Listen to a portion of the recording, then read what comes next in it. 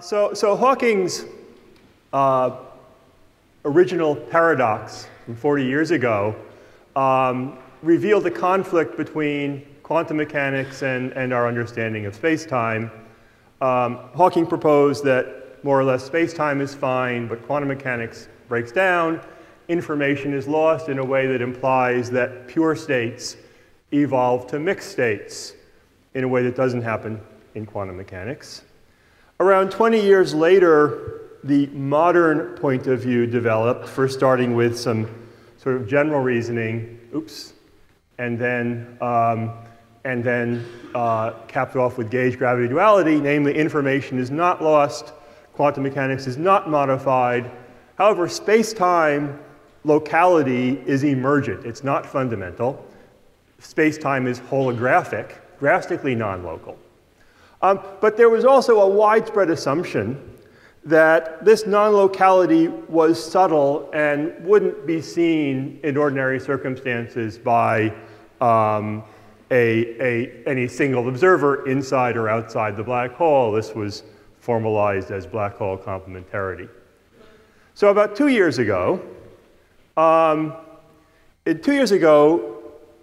it was argued that in fact things are not so nice for space-time. If quantum mechanics is to be preserved, and if the non-locality is not extending far outside the black hole, then in fact space-time is drastically modified once you reach the horizon. An infalling observer will meet a firewall of high-energy particles, or perhaps even the end of space.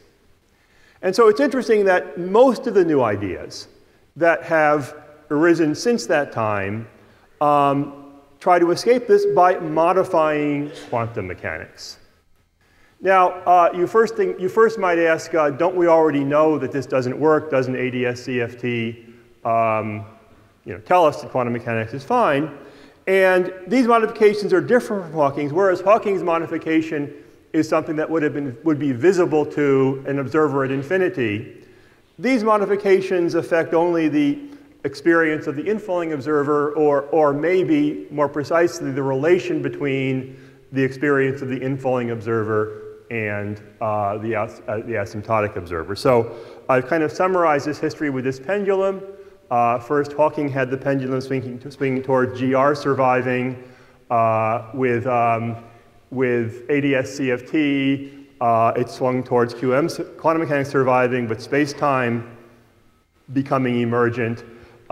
With amps, the firewall argument, it maybe swung too far towards space-time breaking down rather drastically. And according to these ideas, it is perhaps swinging back to something in the middle where both space-time and quantum mechanics give a bit. And if this is true, it certainly needs to be understood. It's an important thing to understand about the nature of quantum gravity. And so the main theme of my talk is, in fact, to talk about why it's necessary to modify quantum mechanics in this approach.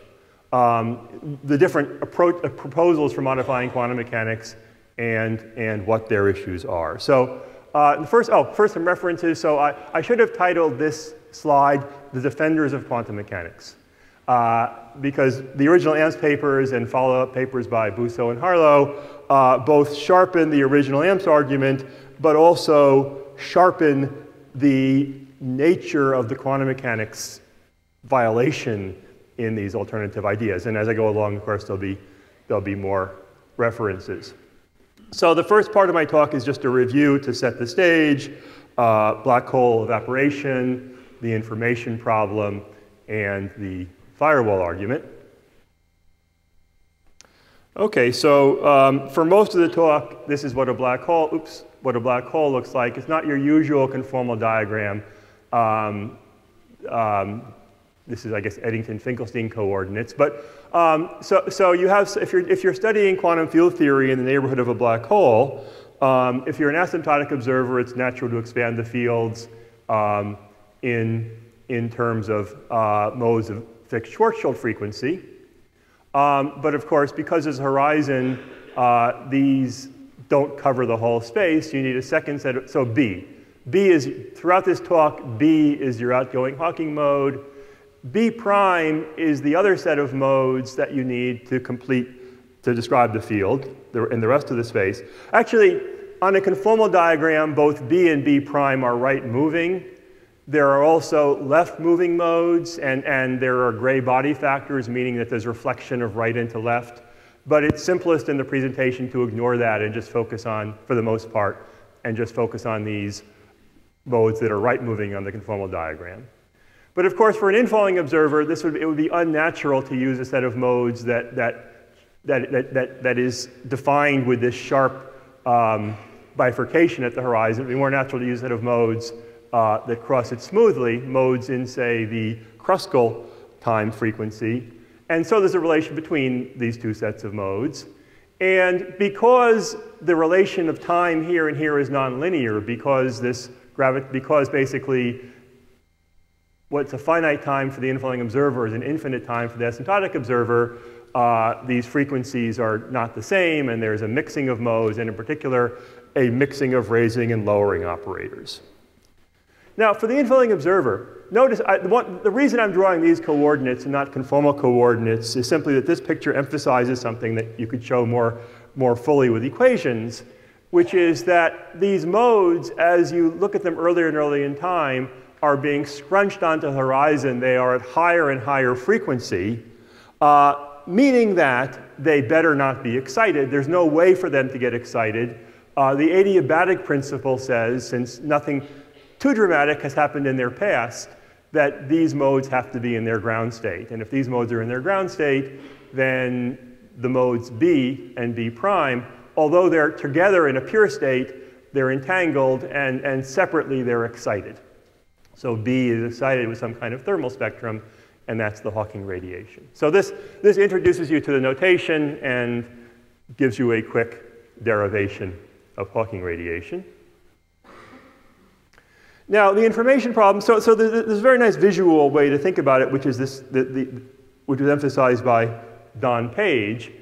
So this is a plot over the lifetime of the black hole of various entropies. Actually, there are 3 entropies on this same slide.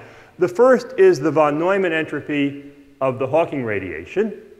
As the Hawking particles are emitted, they're entangled with the black hole. At each step of the evaporation, so B is entangled with B prime. At each step of the evaporation, the entanglement therefore goes up. Each successive mode that's emitted is entangled with the black hole. And so the Hawking calculation says that the entanglement entropy between the radiation and the black hole rises steadily over the life of the black hole. And necessarily this is equal to 2 other things. The first is, of course, the entanglement entropy means the von Neumann entropy means, again, that the Hawking radiation is not in a pure state. It's not pure because it's entangled with the black hole. And so the second coincident curve is the entanglement entropy between the radiation and the black hole. And the third coincident curve is the von Neumann entropy of the black hole itself, which, again, is, well, assuming the system starts in or reasonably close to a pure state, these 3 entropies have to be equal. Now, once the evaporation completes, 2 of those curves are irrelevant because the black hole is not there, and one is just left with the entanglement, the von Neumann entropy of the Hawking radiation, which is large, meaning that the entire system, the Hawking radiation is all there is now in a mixed state. And that's Hawking's argument for evolution from pure to mixed states. It's interesting to contrast this with another curve, which is the Bekenstein-Hawking entropy of the black hole. The black hole starts out big and ends up small. So the Bekenstein-Hawking entropy is going down. And they cross around the midpoint of the life of the black hole. And that's interesting because the Bekenstein-Hawking entropy is supposed to be the coarse-grained entropy, the thermodynamic entropy, whereas this is the fine-grained entropy. And if a black hole is an ordinary thermodynamic object, the fine-grained entropy can't exceed the coarse-grained entropy. And so the problem arises not at the end of the life of the black hole, but already at the midpoint. if in fact, first of all, if in fact information is not to be lost, if pure states are to evolve to pure states, the actual entanglement entropy has to go up and then down again, and it has to start going down by the midpoint, first by this argument, and second just by counting the sort of number of photons it would take to encode the information. That's the Page curve, which kind of follows Hawking halfway and Bekenstein-Hawking for the second half. Page nicely argued, it's not at all essential for anything I say because, well, it's not essential for anything I say, but Page nicely argued that if the black hole is a chaotic system, as we kind of expect from dual descriptions, then one actually follows these two curves quite closely, rising with Hawking for the first half and then falling with the coarse grain entropy for the second.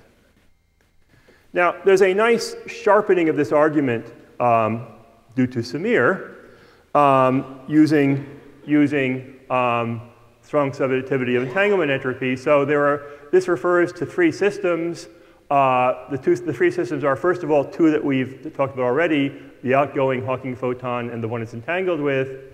And then, for the purpose of this immediate discussion, E, the third subsystem, is all prior Hawking photons. This is necessary. So the first thing, before I make it sharp, the thing to emphasize is this is an order 1 problem. This is an order 1 problem. This entropy is going up more or less as rapidly as it can. It has to fall as rapidly as it can. To get from here to here is not a small correction. It's an order 1 correction. And a sharpening of this, again, we talk about these three subsystems, D, B prime, and the earlier radiation up until B.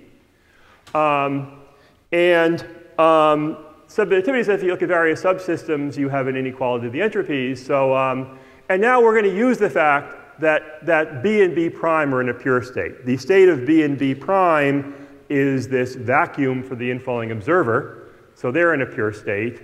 And with that additional information, this inequality simplifies to this one. So what this says is the von Neumann entropy of the EB system together is greater than or equal to the sum of the von Neumann entropy of E and B. And now again, the von Neumann entropy of B is non-zero because it's entangled with B prime because it's in a thermal state. And so this inequality is giving you the Hawking curve. Basically, the Page curve would require that somehow SBE be more or less is S sub E minus S sub B. So you're really way off. By the way, gray body factors, the fact that B sometimes reflects in, reduces the magnitude of S sub B, but doesn't change the nature of the mismatch. Before I go on, I want to mention something which won't play a big role, but it's worth knowing, which is on this slide, all I've done is make E, the set E, somewhat smaller. So instead of consisting of all prior photons, it just consists of a half plus a few more.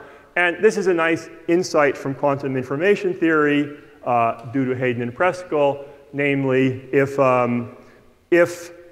the black hole, again, is chaotic, if it's a chaotic quantum system, then in order to have the necessary entanglements, it's not necessary to capture every single prior Hawking photon, but just half of the total plus a few more. Now, I want to point out a nice thing about this Mathur argument. When you read discussions of why the information problem is a problem, there's very often a focus on a space-like slice. That's a space-like slice in this coordinate system, the green slice, which extends deep into the black hole and which captures all of the earlier Hawking photons. And sometimes the paradox is described as in terms of thinking about the state of this entire slice, which suggests, and of course, no single observer can see this entire slice, which is one of the origins of the idea of black hole complementarity. If to have a conflict, you need to talk about the state on this whole slice, then by restricting in some way the size of the Hilbert space to what a single observer can see, it seems like you might escape this. But the Mathur argument emphasizes that there is already a problem at the horizon. That is, or rather just behind the horizon, if you simply talk about this single mode B prime. And from there, it's really one short step to the AMPS argument, namely, in contrast to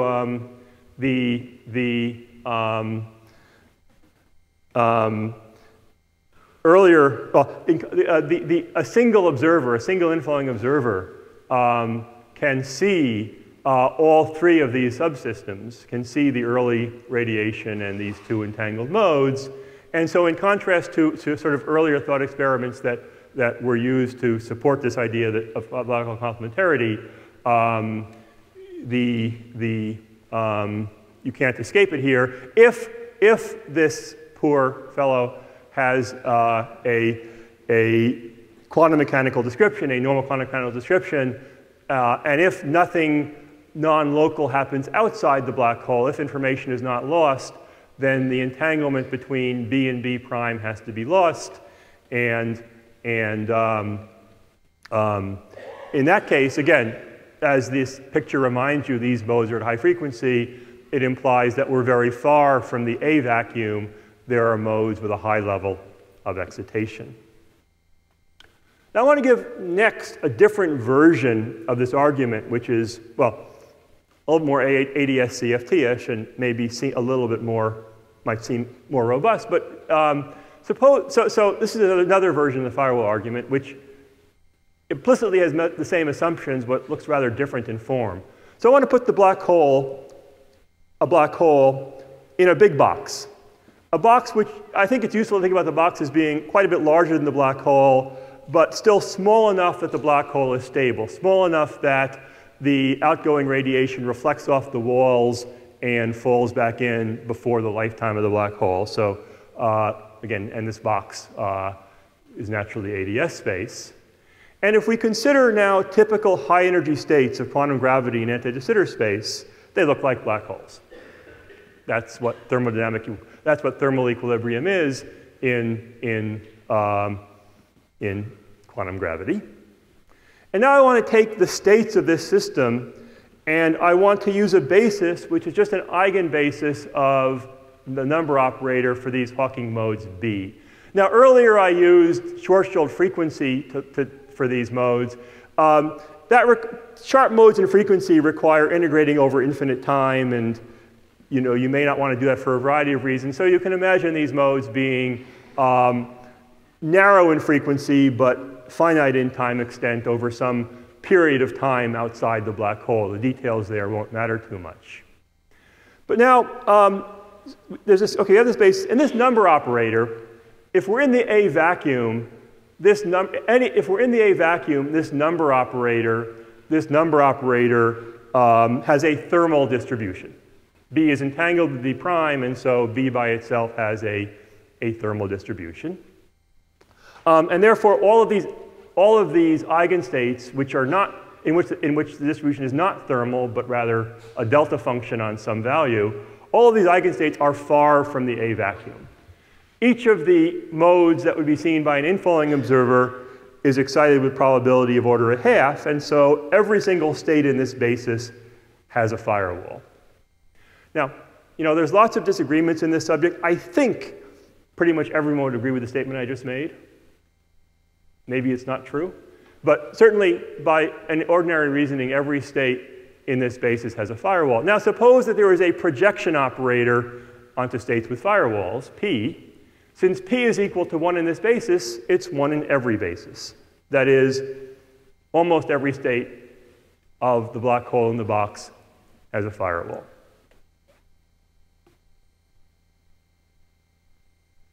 Now, in quantum mechanics, in ordinary quantum mechanics, such projectors exist. If I were talking about some set of excitations in this room, or above empty ADS, or even outside that black hole rather than inside that black hole, there would be a projection operator onto whether they're excited or not, onto whether their total energy was greater than some value.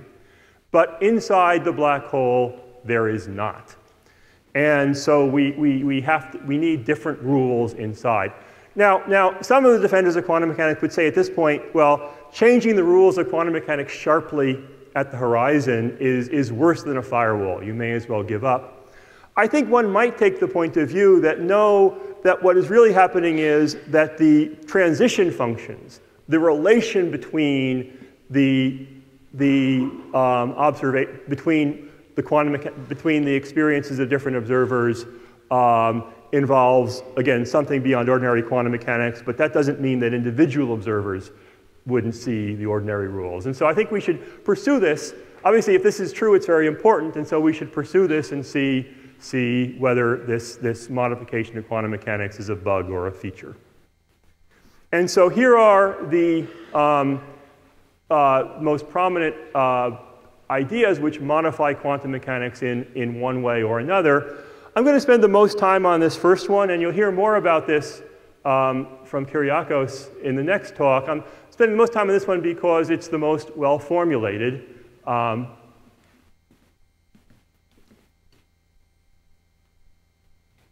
Okay, so now let's start over again, and let's really try to insist that firewalls are crazy, and that if we have a black hole in a typical state, then there is no firewall. There's infalling vacuum, and you can actually get pretty far in the following way. So here's a typical state, and I've separated the Hilbert space here into some set of outgoing modes again, capital B, and everything else. And everything else, B star, is mostly degrees of freedom inside the black hole. And so, and in typical states, and by typical I mean again sort of Haar random states in the Hilbert space, almost all of them. In typical states, the distribution of these external modes B is thermal. So you have amplitude to be empty and an amplitude to be full with a thermal factor. Because they asked us to use large fonts, I simplified some equations, and this one in particular, I should have actually a product over all the modes B sub I, but I've just written one of them, and I've made it a fermion, so there's only 0 and 1, but that's just to make the equation look simpler. Okay, so this is what a typical state of a chaotic thermal system will look like. The distribution of any subsystem like the modes B will be thermal. Now, if we compare this with, and so the empty state of B and the full state of B is paired with some state of the rest that I've given this name. Now compare this with what does the infalling vacuum look like, and again it's an entangled state of B and B prime, just the same weights. And so it seems as though we can immediately identify the internal Hilbert space with the states that come up in this expansion here. And with this interpretation, typical states are vacuum, just by construction. We've enforced it, and there's no firewall. So what's the problem? How does this evade what I already told you? And so one way to think about the problem is to think about this state. It's the same state, except I flipped this plus sign to a minus. And now, what is this state? Well, it's natural that this state looks like an excitation of this state. This is the vacuum state. That we've flipped a sign in the entanglement of B and B prime, so we're no longer in the vacuum. We're in an excited state. That's what low energy field theory would tell us if we just flip the sign in this entangled state. But look also, this state is pretty much as typical as this state. For every state of this type, there's a state of this type. And so from that point of view, we should think about this as a state of a vacuum. And so the problem is that this approach is in danger of giving multiple interpretations or to the same state or to the same approximate state. And so we'll talk about a way to try to get around this later on. But this is the basic issue. The way that one is trying to evade the argument leads to multiple identifications of states. But once if one can deal with this, and I'll describe how you might do it later on, then basically you've identified the inside states. From this you can construct inside operators, and from this you can construct these projection operators I was talking about onto the levels of excitation of the mode seen by an inflowing observer. And all seems well. However, again, the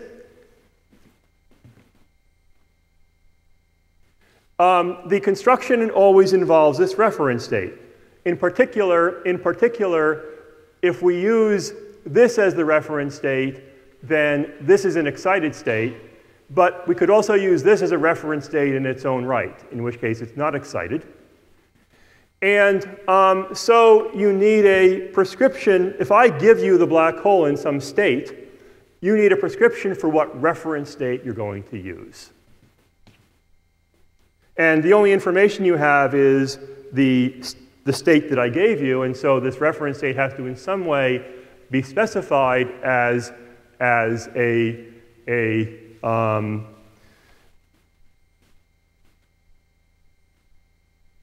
has to be specified as a function of the state psi, and now these projection operators become nonlinear operators. They become functions of psi, and now this is a violation of the Born rule. The Born rule for probabilities is no longer satisfied, and although you might, this state dependence is sometimes conflated with more normal notions of background independence, but it's different. So let me go back, talk a little bit about quantum mechanics. So yesterday you got a lesson on the scientific method. Today you get a lesson on quantum mechanics. So in ordinary quantum mechanics, we have a system in some state, and we have some set of basis states. The probability of finding the system state in a particular basis state is, as usual, the overlap squared, which can be written in terms of a projection operator. Now, if we want to know whether a given excitation is present, then we would simply sum this over all states in which that excitation is present. And now, if we're talking about an excitation in the presence of a black hole, then we'd also have to put in the specification of the background, the fact that there's a black hole there, but that all goes into specifying the state S. And so it all fits into this framework where probabilities are quadratic in the wave function or linear in the density matrix for the system. And so this is ordinary background dependence. It all sits within the usual framework of the Born rule. But now, in the approach I just described, P sub s becomes a function. P sub s becomes a function of psi, and so now probabilities are no longer quadratic in the wave function; they are nonlinear in the wave function. And I don't know of anywhere in quantum mechanics where that normally happens. OK. We can talk about more detailed issues. So again, when you start modifying quantum mechanics, you have to think about a lot of questions to make sure that you have consistent answers. Oh, first of all, this state, which is my problem state, is not quite typical. So this is the out that P and R use, is not quite typical. There are small corrections to the state in order that it be typical. And with some assumptions, for any state, one can find a unique unitary such that U psi is an equilibrium state. And if that's true, then you can complete the prescription by saying that U psi is the reference state you need to analyze psi.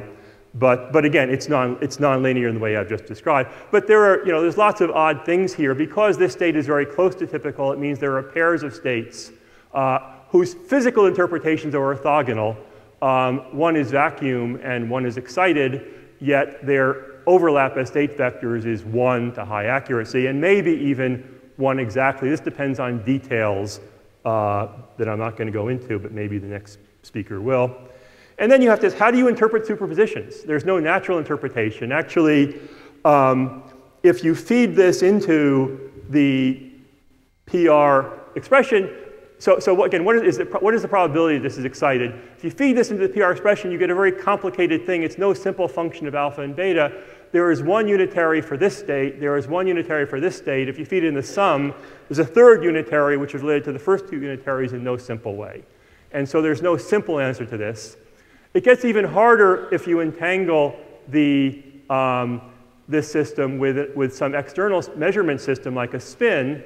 What is the probability of excitation? So again, the question is, if you jump in, what is the probability that you see an excitation? Here, if you jump in, what is the probability you see an excitation? And this, with ordinary quantum mechanics, it wouldn't matter if we write the state this way or this way. These are the same state. I've just used different bases for my detector spin. With ordinary quantum mechanics, of course, you would get the same probabilities with this way of writing the state and this way of writing the state. But with this machinery, you seem to get different answers, again, because all of the things that we're used to with quantum mechanics, we have to go back and check. And by the way, so there's this construction with code subspaces, which is supposed to answer some questions of this type, but it just exactly doesn't answer this question because these two states, which are physically distinct but mathematically nearly parallel, can't exist in the same code subspace. So there's the broad modification of quantum mechanics, and there's the things you got to think about when you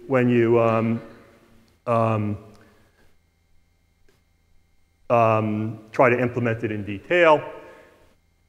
Nomura and collaborators have been pursuing similar approaches, and they claim they can do it in a state-independent way, but at least their first model had non-unitary evolution. And I think that it's not something that's going to be easily revised away.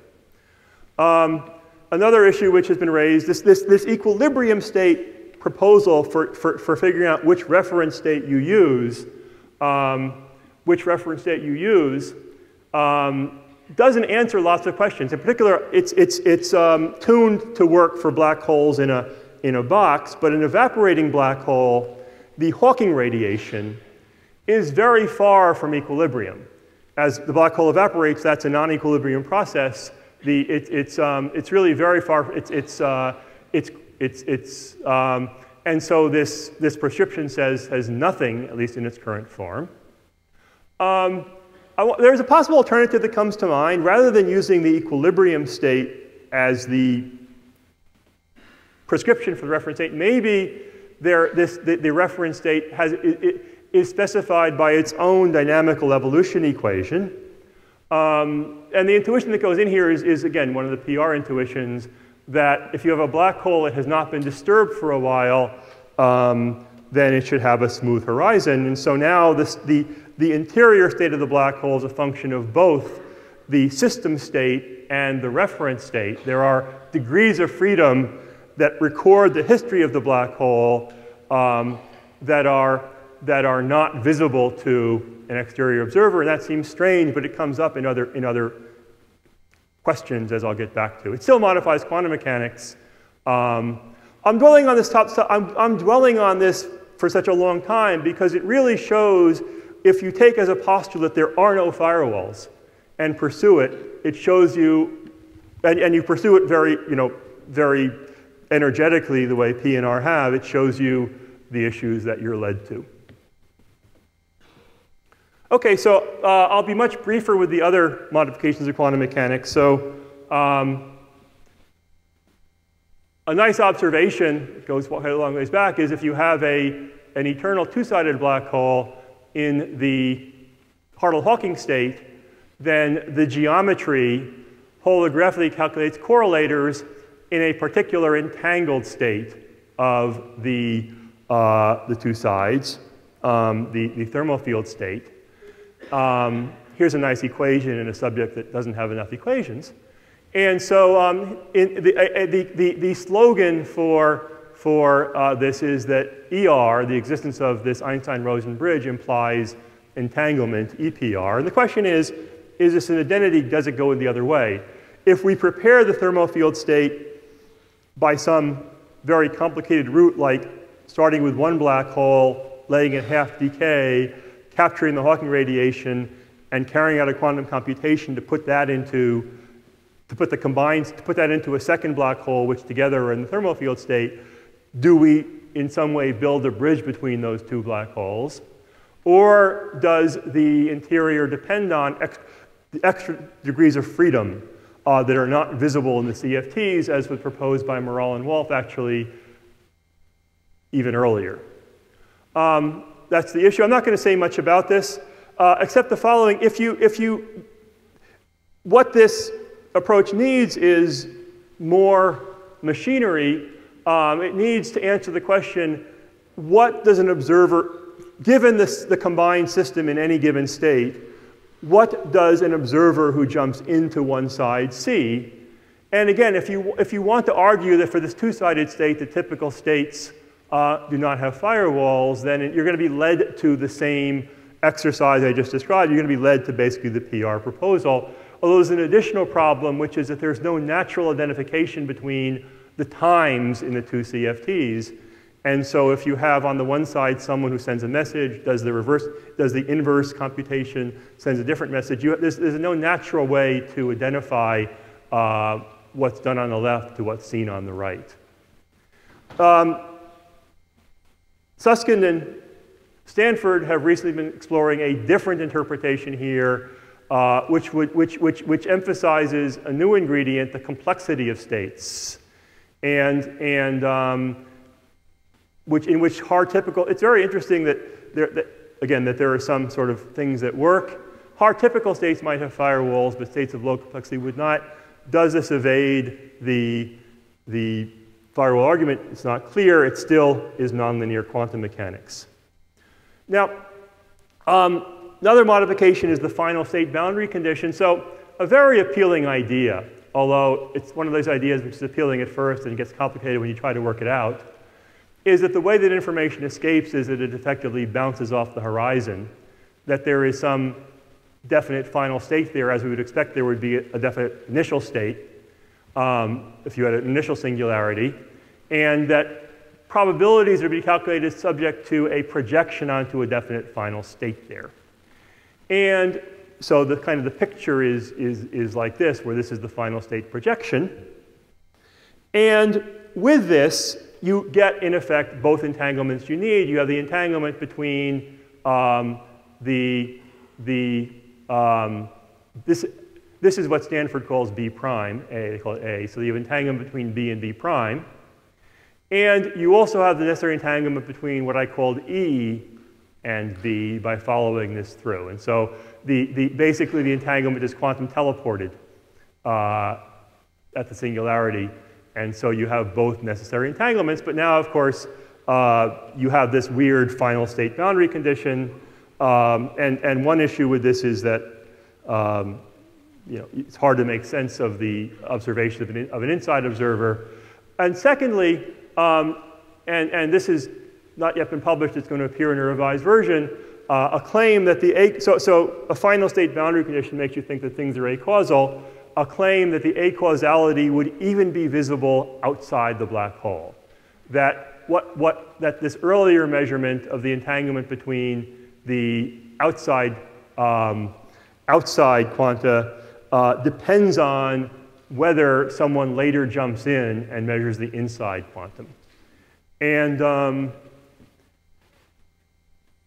now this may only reach a little ways outside the black hole, although using the machinery of precursors, with additional assumptions, if you use the machinery of precursors, you can pull this acausality all the way back to this conformal field theory, which I think we would agree is not a good thing. So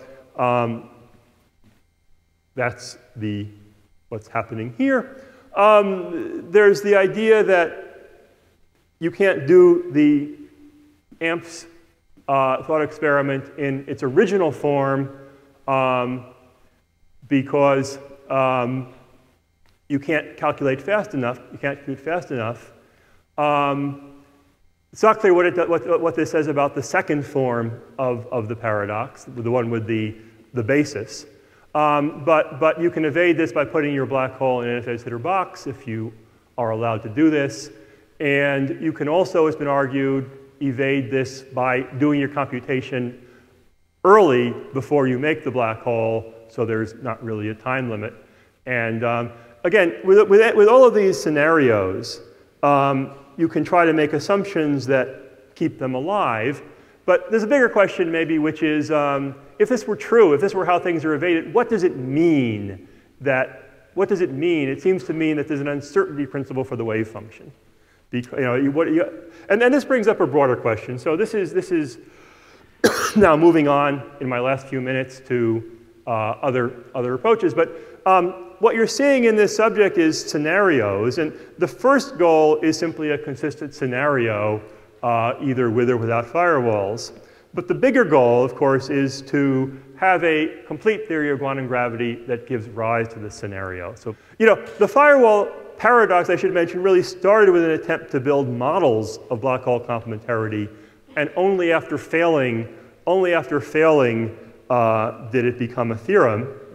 And again, it's one thing to evade the theorem, it's another thing to really have a framework that you believe is fundamental.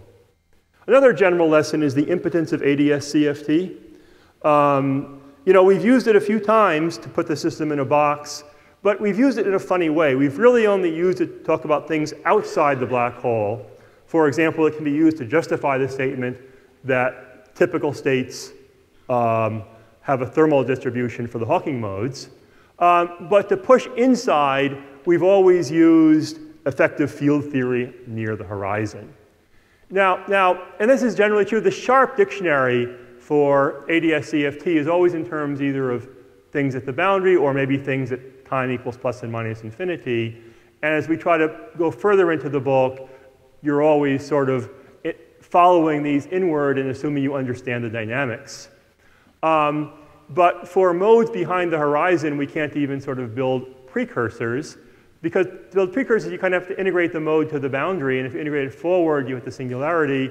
And if you integrate it back, you hit the infalling star. This is a collapsing black hole with trans-Planckian energy, and you don't know how to go further. In fact, if we could construct this mode operator in the CFT, then we could construct this projection operator I was talking about onto firewall states. And therefore, by the argument I gave earlier, there would be firewalls. So the inability to construct to construct this mode in the CFT actually protects you from firewalls, potentially. So what to give up? So the original AMS argument had three explicit assumptions: that the Hawking radiation is pure, that the infalling observer sees no drama, and that physics looks sort of local outside. There was a fourth implicit assumption that quantum mechanics holds for the infalling observer. And so which of these you're going to give up? I'm not sure which is the null hypothesis, but as I've discussed so far, most of the energy in this subject has gone into the implicit assumption that in the AMS argument. Now, looking at the other three, I don't think there's much to say about this. There were reasons to object to this even before ADS-CFT, and I think gauge gravity duality is pretty clear on this subject. Now, I have to say that it originally seemed plausible to me that what would break down would be the exact locality outside the black hole. After all, if physics is non-local, there's no reason that should be confined to the interior of the black hole. But it turns out very quickly that this is not easy. In particular, you need, as I emphasized with the Page curve and the Hawking curve, you need an order 1 effect. You need not a small, subtle violation of locality. You need an order 1 violation of locality. Very few people have been pursuing this, really only Giddings, and yet it seems like it should be thought about. But let me give you sort of a characteristic example of what you need and also what its problem is. Well, so here's a model that solves the problem. The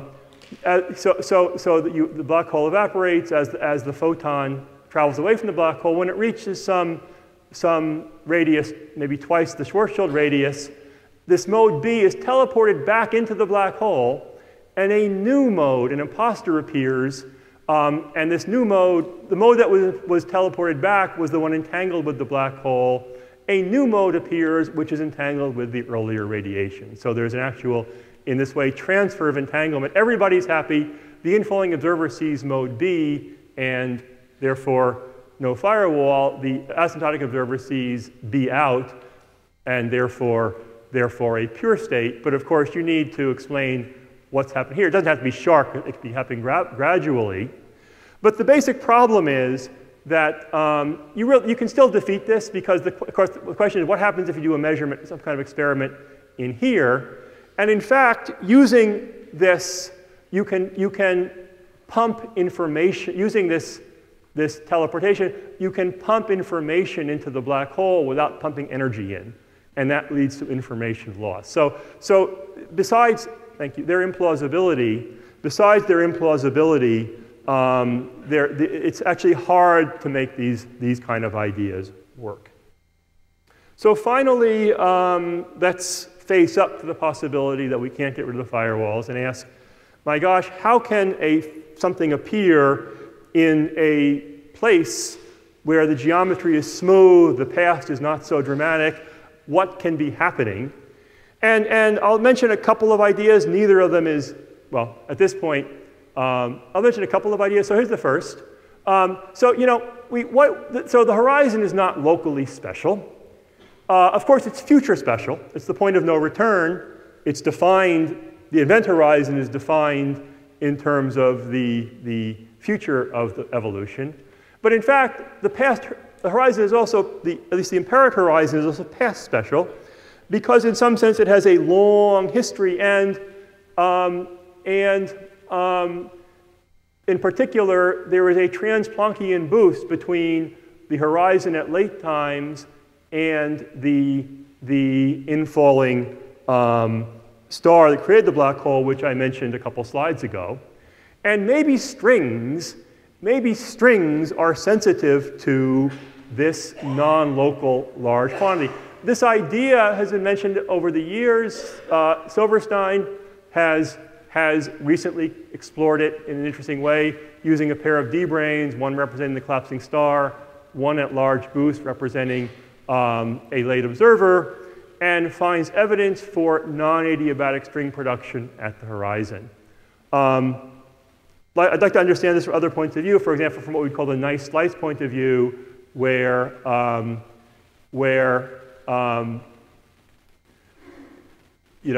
you look at the evolutions. How does this build up? How does this build up as you evolve forward in time?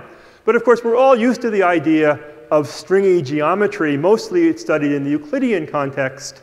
But things are more interesting and more complicated in the Lorentzian world, and it's interesting to explore this possibility that this theory you're all working on, string theory, will come in and solve the problem. And indeed, in this last section, rather than just making scenarios, we're trying to use explicit stringy ingredient. And the other one, of course, is a long-standing program, the fuzzball. And I have no broad comments here, but I want to use my last 3 minutes to describe a little bit of my own work. And it just asks the following question.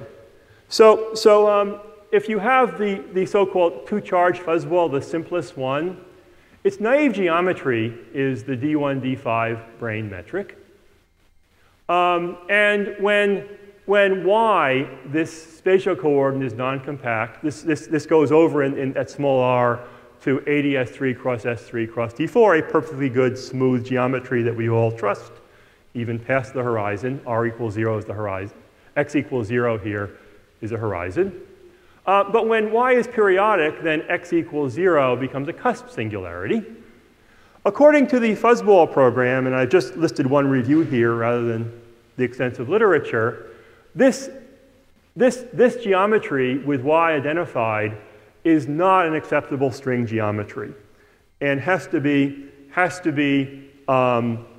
replaced by fuzzball geometry. And I'd like to understand what's wrong with this geometry. And if you look at this, and actually let me rewrite it in the near horizon form. As you go down towards the r equals 0 singularity, the first thing that happens is that the y circle becomes small, eventually becomes substringy. And then of course, you no longer can trust the 2b geometry, but it suggests that you t-dual to a 2a geometry. And you can then go a little further towards the singularity, but the coupling gets big. And of course, we know what happens when the coupling gets big. We lift to M theory, and you go a little bit further. And then the 4 torus gets small, and another set of dualities takes you to 2b. I think that was supposed to be a prime, not an exclamation point, but no, I guess I wanted an exclamation point. Anyway, takes you back to 2b. And again, you have a good geometric description. But finally, in this last description, the curvature gets big. When the curvature gets big, duality can't save you anymore. But also, the coupling is getting small. And we actually know from other contexts, when you have a brane system where the curvature is growing, but the coupling is going to 0, you should look for a free CFT dual. And indeed, you can seemingly find one. This analysis, by the way, is exactly as is done for non-conformal branes. For example, in this classic paper, I'm not sure that I don't think it's ever been done for the D1, D5 system. But here is the sort of the onion shell of the structure. And if you ask about the fuzzball geom program now, the fuzzball geometries have a typical size at about just at exactly this crossover from the last supergravity picture to the free CFT. And and so they're really on the edge of the breakdown, and this is widely known.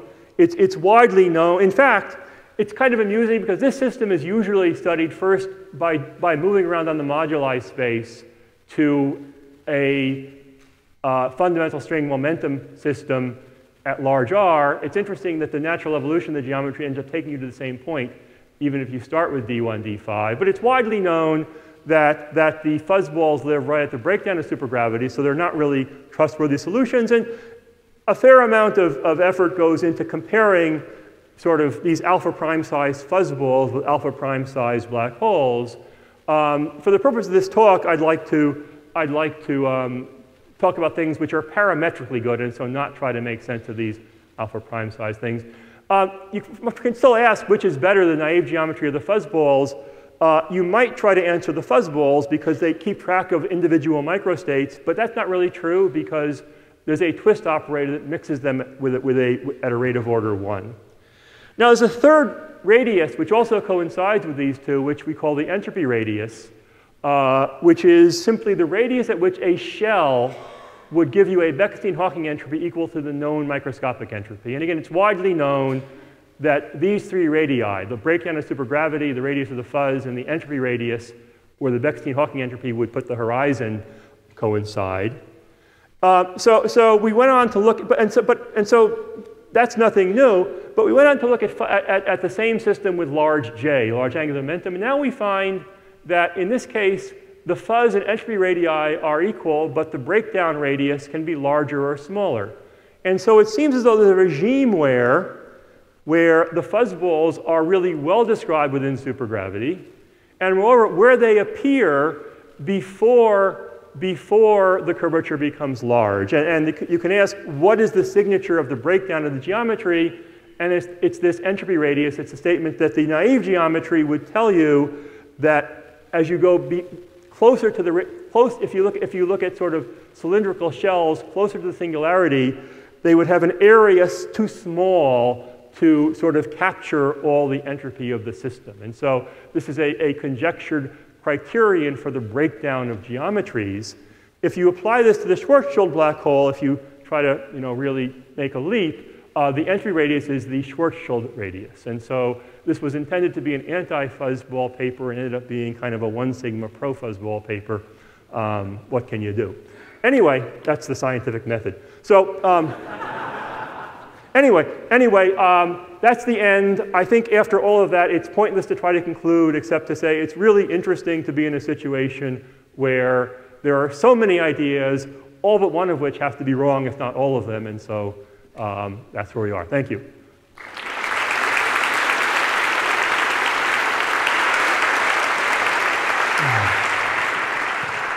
Thank you very much for this nice overview, and we have time for questions.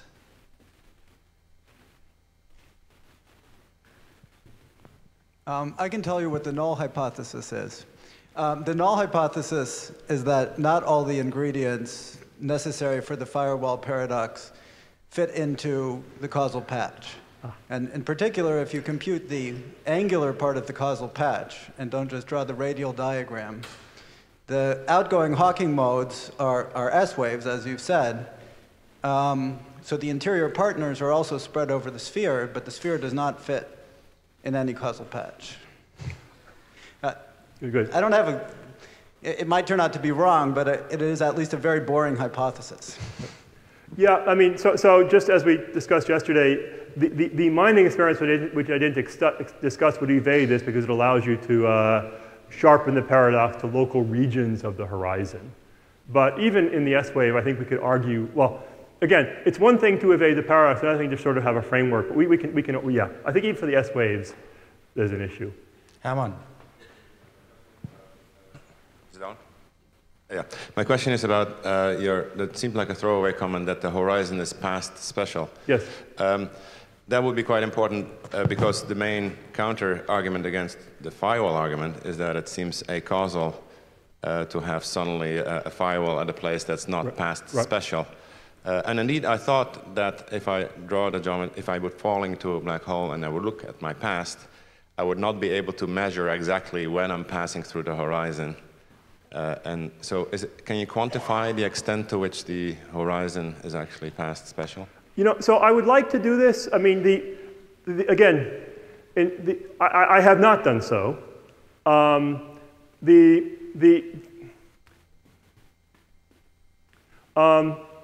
Again, one of the things, as soon as you pass the horizon, a large fraction of your geodesics, not half, but a large fraction of them, passed through the infalling star. And so there's a sense in which, again, you have geodesics which in some heuristic sense are very long. Now, and again, this setup of EVAs turns this into a calculation. So I would point out, I mean, there is a question saying this in EVAs using a particular slicing. There's a question of saying this in an invariant way, which I have not done as yet. But that's certainly, yeah. But even if you're outside of the black hole, you know that a large fraction of your past light rays will also have passed to the infalling star. So the property that you're mentioning is also true even if you're outside of the black hole already. Right. So a property which is not, that's actually, instead of a collapsing star, let's consider a black hole which has been around forever. Not an eternal black hole of the two-sided type, but it's just a black hole which is a equilibrium state in ADS. Then the statement simply is that a finite fraction of your geodesics are trapped in, well, that are, you know, never, if you follow them back, they never leave the black hole. They're trapped in this finite volume. So I mean, again, I think this is something that can, I think it's something which is concrete, but yeah, I'm not sure. Well, back to lessons in quantum mechanics. Okay. You are assuming that observers obey quantum mechanics. Yes. So I guess that this implies that consciousness of living beings obey quantum mechanics. So the question is, how much of your arguments and results would be left if it turns out that consciousness does not obey quantum mechanics? So,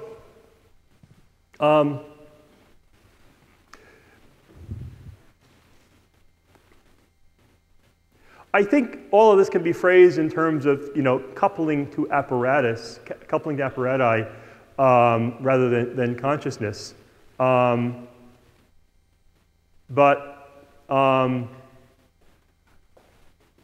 Certainly for measurements outside. For measurements inside, of course, your apparatus has to travel inside with you. It's cleaner if you can couple to a pointer system, which is sort of, you know, really macroscopically. You know, I think these, so I think these things can be phrased in the usual sort of language of coupling to an apparatus rather than consciousness. But of course, it's more fun to think otherwise. Yeah.